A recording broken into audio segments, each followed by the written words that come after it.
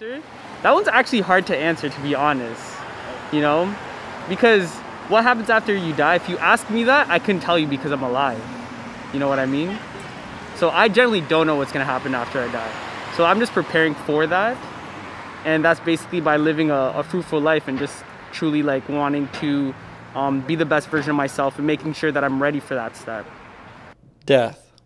For all those who are living, it is the only experience we are all guaranteed to have. When the heart stops, all life processes go out because there's no blood getting to the brain, to the kidneys and the liver, and we become lifeless and motionless. But that's just the time we've been described as dead. And we've all thought about it. What happens after that? Do you return to your creator? The place that you came from? Is your soul reborn to face new trials? Or is there an incomprehensible nothingness that awaits us all? Or maybe it's something else altogether. There are countless tales that have been told since the beginning of time that try and help us form some sort of truth. So we do our best to draw from these stories, add our experiences, and as a result, we create a sort of comfortable conclusion. But at the end of the day, nobody truly knows the answer to today's bigger question. What happens after you die? After you die, you essentially go into a higher dimension. So that would mean that, you know, if you experience time as a specific thing throughout your life, when you go into a higher dimension, you can see all of time at once. And you kind of exist in a place where you can't experience goodness or badness because you just have it all at once. So when you have this life, you come in and you like get the trip on your knee and get to experience things, but when you're in a higher dimension, it's just all happened at once, and it all is happening, and you just are a god that is everything. And then there's even higher dimensions from that where maybe you're creating universes altogether and things like that. I believe if you're a good person, you get reincarnated. Whether you're a woman in this life, you become a man in the next life, so you get to experience everything different. And I think if you're a bad person, you come back as like a mountain or like rocks or trees because you were so shitty in your life before, so now you don't get to enjoy anything else. Those answers were perfect. Those are people who spoke confidently about ideas that aren't unheard of, but unique to their perspectives. The second answer in particular brought up the idea of being good or bad. What is good can be a topic for another episode, but a lot of the time what makes us choose to be good comes from the fear or unknown of what happens after we die. How will our souls be judged? And if we're not good, will we be condemned for eternity? Religions play a major role in how we view the afterlife, and those points of view were the most common when asked this question. I'm a Christian, so I believe in God, and I think I believe in heaven, so I think after I die, I think that there is eternal life. I don't think that it just ends after being here on this world. So yeah, I think that someday I will be in heaven with my creator. I don't think that it's just the ending after I die someday. Well, I believe that there's a nebula and you float around for a while and then God picks you out and says, okay, it's your turn. We're gonna go through what you did in your life and how you responded to me and my promptings, and you either go one way or another. I'm not sure about the other. I don't think many people go that way. I would say that we go to a heaven of some kind, you know? We can't really know how that would look exactly, but there's definitely a higher being, there's a higher cause, there's something higher up there. So I feel that we go and get judged based on that. Opposing religions have been a cause of a lot of war in our history. We are not ignorant to that. But at the core of every religion, there's good for those who follow. Faith can bring peace to those who need it. And the communities, the friendship, the togetherness is healthy and healing. We met a man who says he struggled in the past. He says one day Jesus came to him and told him to stop worrying, that his soul will be saved. He says that is when he let his worries go, and he's been happy ever since. When God created man, he created at his own image, and God is eternal. So eternity is a path that we have to cross after we die. Either we want to accept it or not, either we want to believe it or not, we are spirit that lives in a body. So when our body divorced from our spirit, our soul and our spirit goes to an eternal place, either damnation or eternal condemnation or eternal salvation. The idea of your soul lasting for eternity doesn't have to be driven from a particular religion. Spirituality leaves room for many different perspectives. I believe in God, but not as one thing, not as an old man in the sky.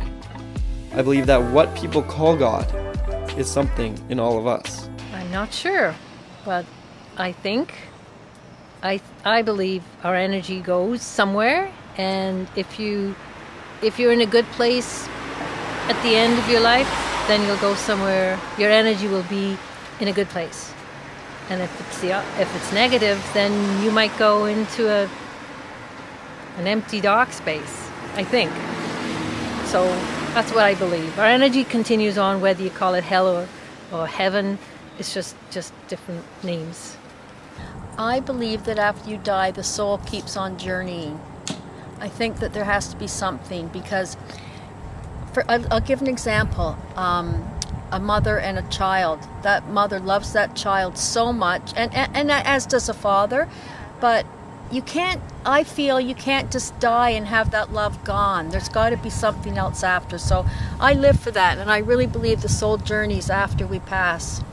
And I think that gives me hope and purpose on this earth. I think your spirit still lives, and your body is just gone. It's there. If you're cremated, it's all ashes to ashes, and if you buried, it's just shrink and just finish. But I think your spirit is still around.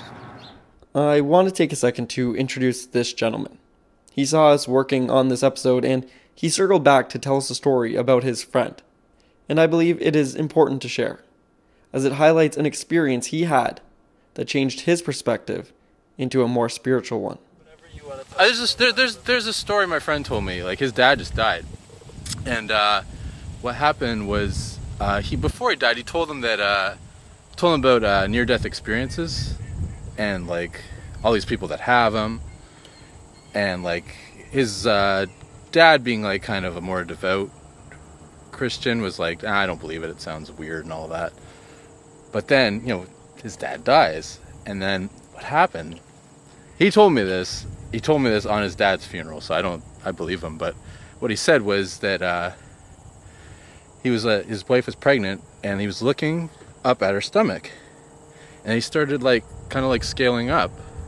She was 8 months pregnant, and all of a sudden he felt like whack, and all of a sudden his eyes just went zoom right into her stomach, and there it said, it's almost a stencil, NDE, which stands for near-death experiences. That's how people refer to it as.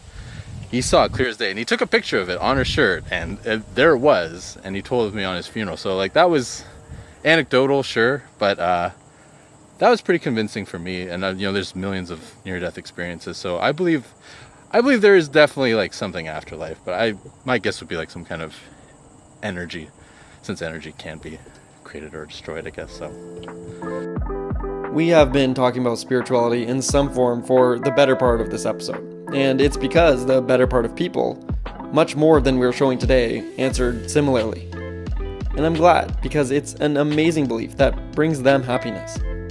But some people do have an opposite perspective, and it's one that is just as comfortable to them. So I believe that what happens after you die would be a lot of sadness, But in terms of reincarnation or anything like that, I'm not a religious believer. So for me, I just think that you die and your family lives on and hopefully carries on your legacy. I think you just get buried in the ground and it's not much to it after that. So. Yeah, I think you just underground, no thoughts. No nothing. No nothing. I think that after you die, I don't really believe in like an afterlife or anything like that. It's sort of related to like mindfulness and living in the moment. I really just believe that like we are here on this earth just out of coincidence, and that we should make the most out of our like every day in our lives, because once you die, that's it. We all stay ignorant to our mortality in one way or another. At various points in our lives, as our experience with death change, we reconjure some kind of comfortable conclusion that meets the needs of our soul, and we continue to live our day-to-day life. But we all do think about death, and even those who are spiritual or religious, everyone has some kind of different perception of what it looks like. After hearing all these answers, having this discussion, I just hope that whatever you believe happens after you die, happens to you. But that's just my perspective. What do you guys think happens after you die? Today I will be leaving you with one more answer, from a lady who says she had a near-death experience, and maybe her perspective can help build your comfortable conclusion.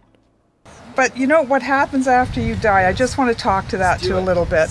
Only because I was in a situation where I did nearly die, and so I felt that warmth and that white light that goes to the tunnel and what happens at the end of the tunnel. And I didn't quite get there, and I was upset that I didn't get there, so I'm thinking there's something very warm and quiet and peaceful when you die. I think it becomes a beautiful experience.